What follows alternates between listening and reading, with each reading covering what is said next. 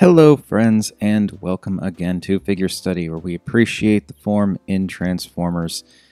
And if you'll notice, we're actually doing something that's like recent, possibly more than recent. I know it's weird, right? I'm just kind of breaking from tradition, and we're gonna take a look at Nitro from the last night, or Nitro Zeus, I guess. I don't know. So I know it's a little weird for me to be starting in robot mode. The reason I'm starting in robot mode is because his transformation is kind of involved and fiddly, and the directions don't do a really good job of that. So I figured, since there aren't a bunch of videos of him up as of this recording, I would go through transformation into jet mode because it's such a pain in the butt. So we're going to do that, talk about the jet mode, then it'll basically like be a figure study as per usual. So let's just jump right into it. So first thing we're going to do is take these things off, and I actually hate these things, but we'll get more into that later. Okay, so transforming his arm here, you want to push these bits in, and these will stop here. What you need to do is you actually need to push. You can see this little pointed bit there. You need to push that a little bit in, and that'll allow you to push it the rest of the way into the arm there. Then accordion this out. It's on a double hinge. Swing that around and get that lined up, and do the same on this side, and then they just peg together there. Okay, this arm, flip in the fist, push the Gatling gun in, and that's that arm. And then can rotate the legs, point the feet. Okay. And now for the head bit, I want to kind of pull I'm going to pull this panel up, so that'll flip up. Reattach the head if it's popped off, and that just has that little square peg there. It goes right in there. It's like a Titan's Return style thing, with good reason. As I'm sure most people are aware at this point, he actually does. He's compatible with Titan's Return figures, which is weird. Okay, so there's actually a panel here that flips up, and it's weird. It's like you can't really flip it up without the proper leverage, and the way I found to do that is you kind of push, just gently push this head in, keep a finger right along here, and you just kind of leverage it up if the head's in properly. Why is this being so difficult? There we go. Okay, so with that in, just kind of leverage it up, and it will swing up. There you can see that little hinge there. That is a remarkably difficult hinge to move without using that head for leverage, honestly. It's kind of amazing. Okay, now this is where the real complicated stuff comes in. You gotta split the legs open, and this one specifically, on the same side as the nose cone, has a separate hinge that allows it to move down.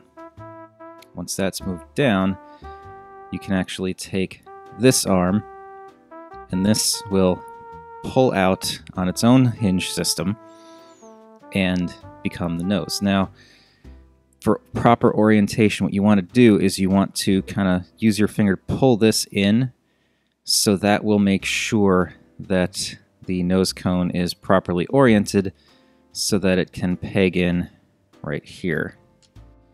And then just push that in. There we go.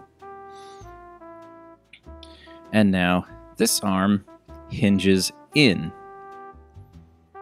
And that hinges in. You want to make sure that that you're holding this little shoulder pauldron out, because that needs to go over this bit here. So do that, and then all you got to do then is straighten this back piece out so that it lines up. Okay, now I'm going to fold these turbines out of the way so that we can fold the tail section back. And probably want to flip these out of the way.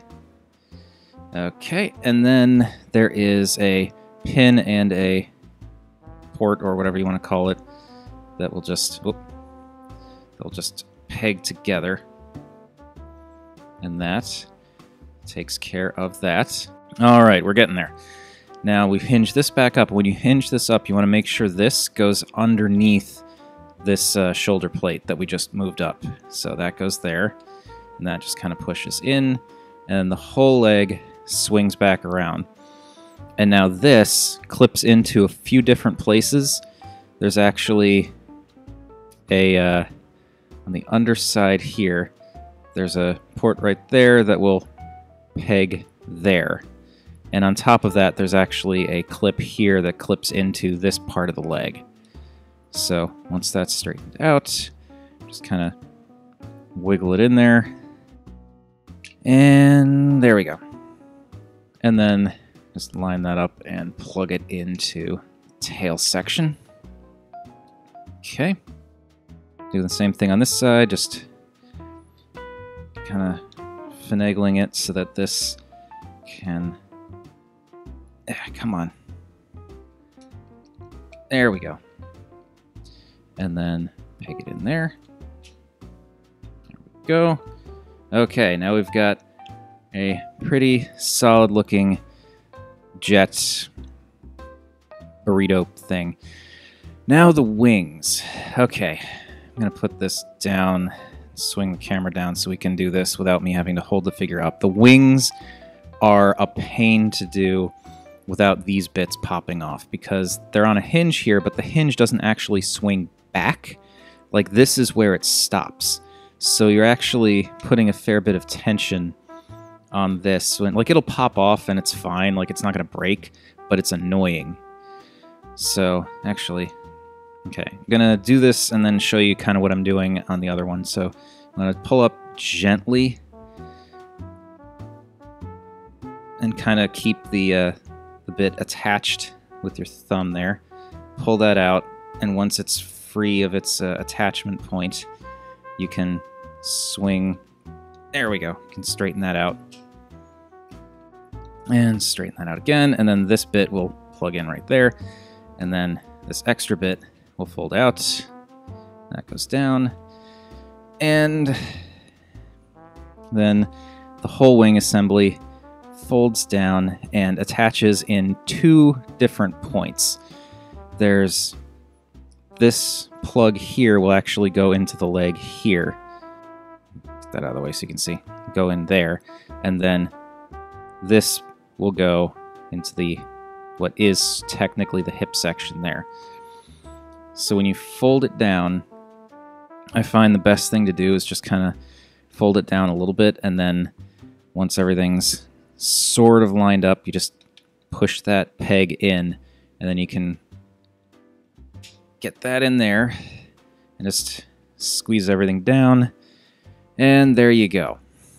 And now to show you kind of what I was doing with the wing on this side, the reason you want to pull this, get these out of the way too, the reason you want to pull this back a little bit is because there's actually a little bit of a lip right there that this goes over. So you want to do that, and it's annoying, but it works. Like, it's functional, and it's all like the same deal here with the wing on this side. So fold that down, get everything kind of lined up, push that in. There we go, and then flip up with the tail, and just for posterity, we'll flip down landing gear. And then we have these bits that just plug in on the undersides of the wings there. Yeah, I really don't like these missiles. They are so they're stumpy and annoying. Come on. Come on. There we go.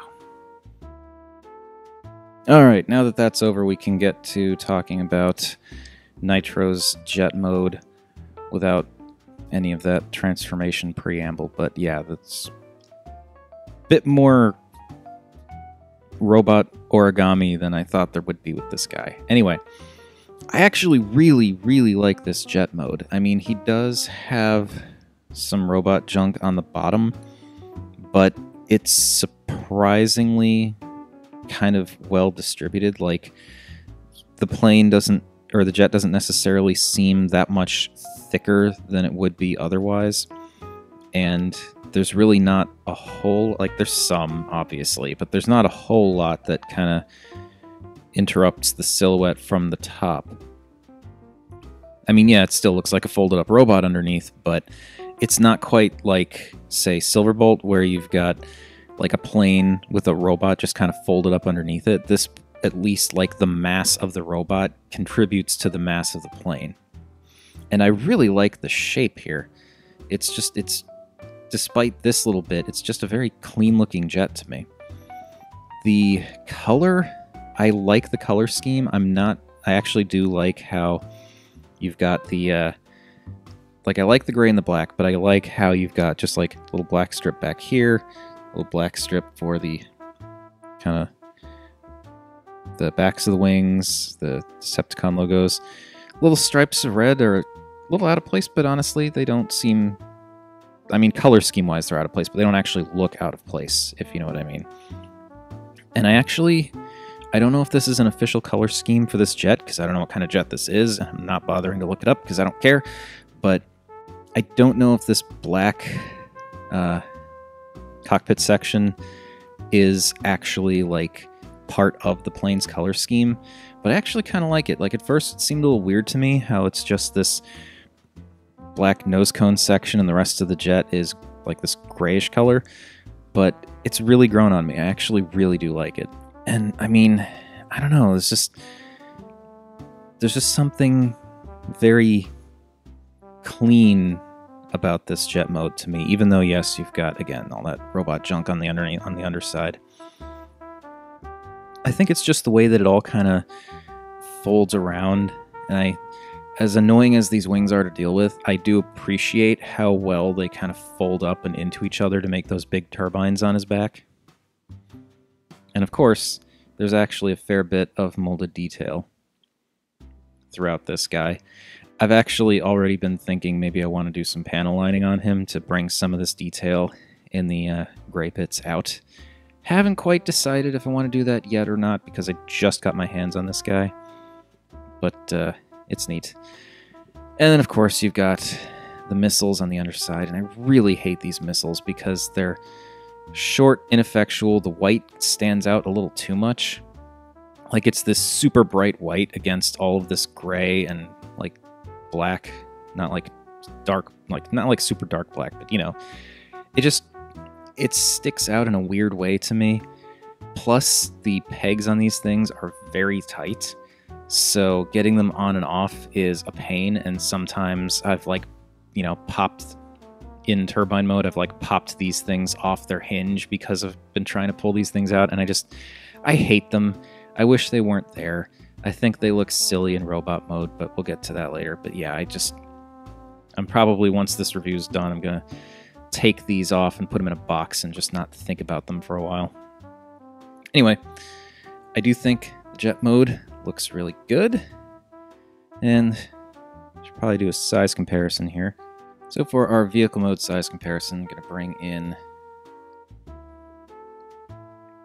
our Titan's Return Deluxe, and of course, Miss Aran as our gold standard there.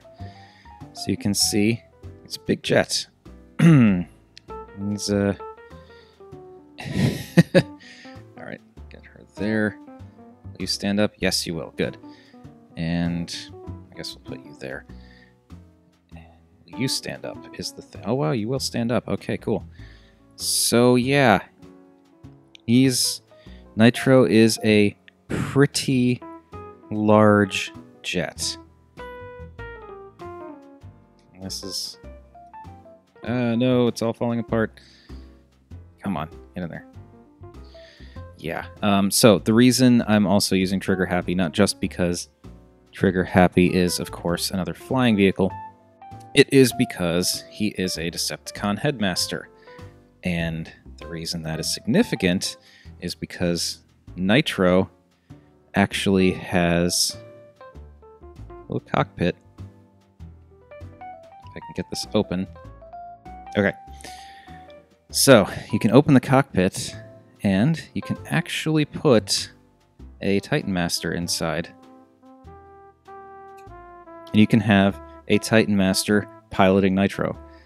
That is kind of weird, kind of silly, kind of dumb when you think about it, but at the same time, I actually do think it's pretty cool. I don't know, it's an extra thing you can do. It's neat. Let's see if we can get him out. There we go. Aha. Right, so that is pretty much it for the jet mode. Again, I do think this is a really nice, clean-looking jet mode from most angles. And I mean, even from the side, it doesn't look bad. It's just the underside where it's like obviously folded up robot. So yeah, I'm honestly impressed with this jet mode. I was not thinking that I would be all that into it, but way more into it than I thought. Anyway, let's go back to robot mode so we can talk about that.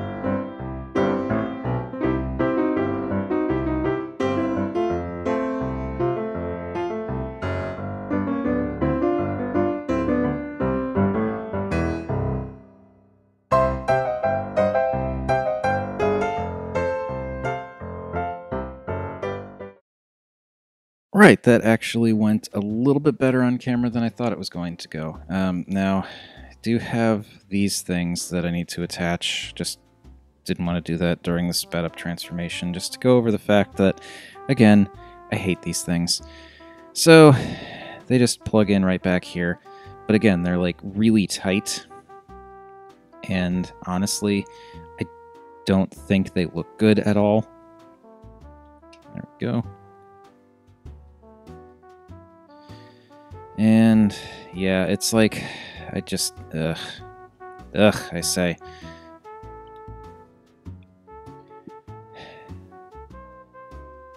Anywho's, it's, anyhow, there we have Nitro, aka Nitro Zeus, in his robot mode, and this is really cool. I mean, transformation is absolutely a little bit on the finicky side.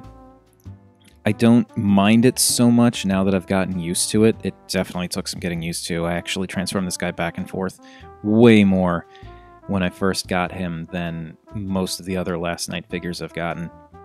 Just to kind of... It's like I was disappointed with him when I first got him out of the box because that transformation was such a beast, but I really, really, really didn't want to be disappointed with him because I am in love with this robot mode, and I'll get into that in a minute, but I basically just couldn't, like, I hated folding up the wings. Getting everything lined up properly when, like, putting the wings, like, just opening up the wings with the little turbines constantly popping off was one thing, and then the constant, like, just trying to get the wings in the right position, and the instructions weren't very good. And so, yeah, I was disappointed, and I didn't want to be because I was so happy with this robot mode, and I'm glad I stuck with him because, yeah, it definitely requires patience, but now that I'm used to the transformation, it's fine. It's a little bit finicky, and it's definitely hard to do in front of a camera. But anyway, getting back to the robot mode, I freaking love this robot mode. I love it. And let's just take a minute to bask in its sort of segmented armor-plated glory and just how similar it looks to a Jaeger from Pacific Rim. I mean, I can't be the only person who noticed that, right? Like, this looks like it could be from Pacific Rim. Even the name Nitro Zeus, that actually fits in with the naming scheme. You got Gypsy Danger, Crimson Typhoon, Cherno Alpha, Striker Eureka, Nitro Zeus. I think it makes sense. Anyway, I do really like this robot mode. I like just the smoothness of most of it. Just like the segmented bits. I think it's quite neat how the knees... It's actually got very nice knees. Like, those are some pretty nice bends. But then you've got this plate here that actually folds down when the knee bends and straightens out when the knee straightens out. And I think that's really nice. That is a nice little visual effect and engineering detail. And the chest also looks really nice. I'm not entirely sure why he's got bug fingers where his abdomen and six-pack might be, but whatever. And I actually like this tiny bit of asymmetry in the chest plate, how you've got not just like the Decepticon logo, but the actual shape. You've got just like this one line going down here, but then here you've got these two circles. Or even like this hinge from the transformation kind of adds a little bit of asymmetry to it as well, which I know is more the engineering than the actual design, but still, it's nice. And of course, you've got the asymmetrical arms, which they're asymmetrical, but at the same time, they're not like absurdly out of the ballpark from each other. Like, if you notice, the fists are pretty much at the same level. So the arms themselves are the same length. It's just you've got this big old gun barrel on one side and this big old shield crossbow thing on the other, and those are actually both close to the same length too. And then for the shoulders, they're the same, but then you got the 13 here, which again makes me think of a Jaeger from Pacific Rim, just that kind of detailing. And then for the arms, lots of molded detail, and I really do appreciate that. It's definitely gappy on this arm. I don't mind it that much because since it's really black, you don't really like it's there. The gap is there, but it's not as noticeable because it's so dark. So I'm fine with that. And this arm, I like and dislike this arm because on the one hand, when you're going to bend, like this arm gets a decent range with the elbow. This one, not so much. Like, it bends to here and then it just kind of stops. You can push it past that point and it'll go that far, which is not bad, but you're kind of flexing plastic to do that. So it's one of those, you may want to be careful when doing that. Also, you can't do anything with the fist, it's just there, but that's okay, and honestly, I'm just super excited they did something like this without giving him the freaking gorilla arms, because, they love to do that, don't they? So yeah, and plus, I mean, he's got a Gatling gun on one arm and this thing on the other. I mean, what does he even need to hold weapons for? And I do like how that the plane cockpit section folds up to make this shield crossbow thing. That's just really neat. Even though there doesn't actually seem to be anything that would be shooting from here, it's still really neat looking. I am definitely into that. And then, of course, we've got his head, which it's a little high up, in my opinion. I feel like the neck might be a little too long, but I do like that head. Very kind of Shockwave reminiscent. I almost feel like the horns are unnecessary because, like, he's got a pretty ornate bit of headdress going on back there, but you can barely see it because it's so dark. And especially considering like this collar section is also the same, it's like super black, and it's just hard to see some of these finer details. Which, by the way, he has Gatling guns over his shoulders. So yeah, he is armed to the freaking teeth, if he had teeth. I don't think he has teeth.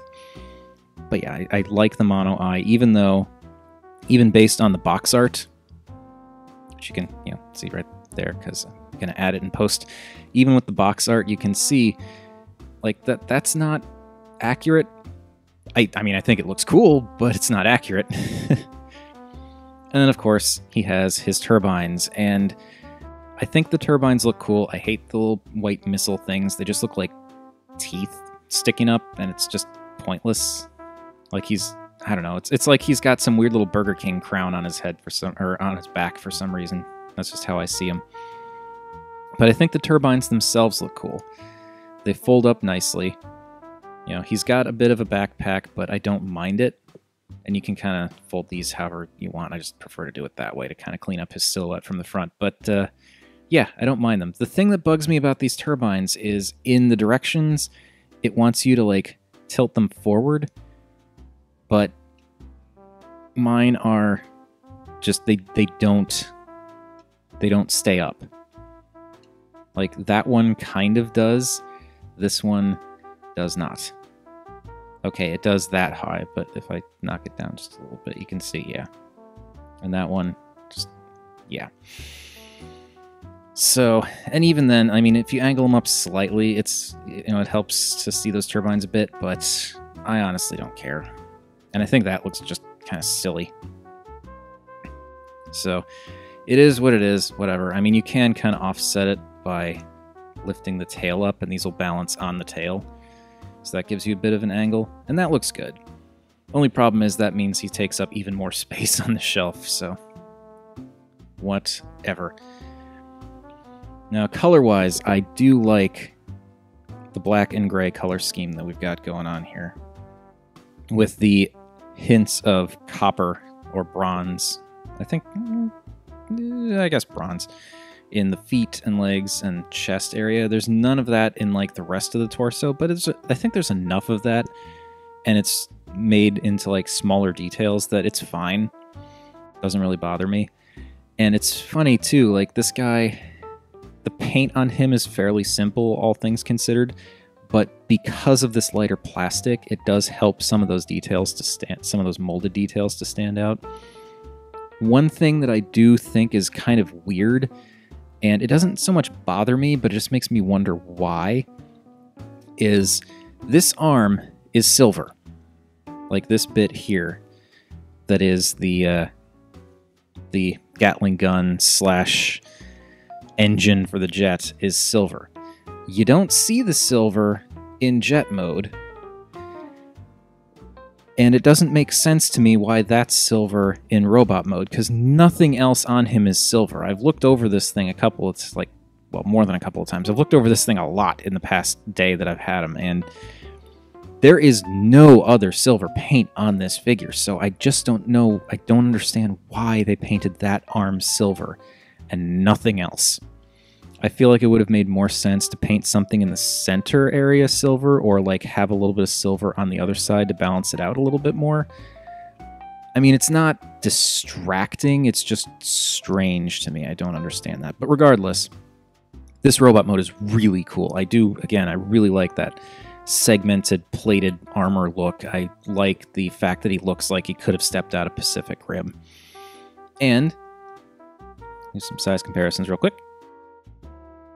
You can see he is a fairly large fellow. I think I'm actually going to move everyone back a little bit more because we got more size comparisons to make. Bring in Optimus so you can see he's actually taller than Optimus. Is he? Maybe he's not. No, I guess he just looks taller than Optimus because of his backpack, but still, he's a good size. And just for fun, we'll put in Steelbane. So yeah, he is, I mean, he's Voyager size, but I don't know, it's just something about his shape makes him appear taller to me. actually. We're going to leave Trigger Happy out there, because we got a thing. So, as was mentioned in the jet mode, he has his, the cockpit where the headmaster can stay. He is also himself, as I'm sure many are aware, a sort of headmaster. So, we'll just pop Trigger Happy's noggin off and put his body off to the side. And here we have Nitro. And okay, so Nitro's head just pops right off. And it uses this square peg that is very, very reminiscent of a Titan's Return peg. He's not actually a head, like his head does not transform into anything. But it does pop off, and you can actually see that shape is so reminiscent of a Titan Master. Now, when I got him out of the box, this was facing forward, like this bit of the peg was facing forward, and it forms a more solid connection, but then you got that going on. So by putting it in this way, it's not as solid a connection, but you don't get that wiggliness. So, typical Titan's Return shenanigans. Anyway, take Trigger Happy's head and pop him down there, and jeez, okay, we'll do the turnaround trick on him too. Yep, there you go. That's a little better. And now Nitro has Trigger Happy's head because sure. I mean, why not? It's funny. The Titan Master heads that I've tried on him, and I'll put up some pictures so you can kind of see the other attempts that I made to try and mess around with this guy. The Titan Master heads look a little small on his body, proportionally, even though like they're not that off in size, really. I think his head's just longer. So they're not that off, but I kind of like how this looks, because while the head is a little bit smaller, it almost makes it look like there's like a robot inside of like battle armor. Like the head's just like, it's not so tiny that it's like ridiculous, but it's tiny enough that it does kind of look like there could be another robot inside of this body. And that actually is pretty cool to me. So, get his noggin back on. There we go. So, yes, the last night, I guess Premier Edition Nitro or Nitro Zeus. I actually do really, really like this guy. I was, like I said, a little disappointed at first just because of the finickiness of the transformation, but I've come to respect it. Like, finicky though it may be, they put a lot of work into the engineering of this guy. This is actually pretty impressive. I was kind of expecting it to be more of a standard legs fold up and everything under the jet and that's it. But like so many things just kind of switch places and like shift around to accommodate entire limbs moving to like, his arm moves down to here. It's like, it's impressive to me. And you can also do the entire transformation without removing the head. It's really neat, and I really like the look of this guy. He looks so cool. So cool. I may end up trying to get myself a second one in the future just to do like a panel lining experiment, because it's like I kind of would do it on this guy, but I'm a little nervous that it might not go well, or I may not like the look, and I don't want to ruin a figure that I really, really like. So for now, just going to leave him as is. But yeah, this guy is very cool. As long as you know what you're getting into with that transformation, I just think this guy's so awesome. He is well worth it. He is neat. The headmaster thing seems pointless, but hey, it's a thing. It's not hurting anything, really. And I mean, worst comes to worst, if I really wanted to, I could just super glue the neck stump into the into the chest there, and it'd still be able to move because the joint is in the head, not where the neck connects to the torso. So yeah, if I really wanted to, I could permanently attach that head. But regardless, aside from the dumb tooth missiles up on top there, he is very cool. So yeah, very glad I got my hands on this guy. Anyway, that has been my look at the last Transformers The Last Knight Premier Edition Voyager class. Ugh, I hate going down the line like that. Nitro or Nitro Zeus. Again, very cool. Thank you everybody for watching. As per usual, feel free to like, comment, subscribe. Any combination of those three would make me a happy Rob. And remember, art, even art that requires a little patience, is more than meets the eye.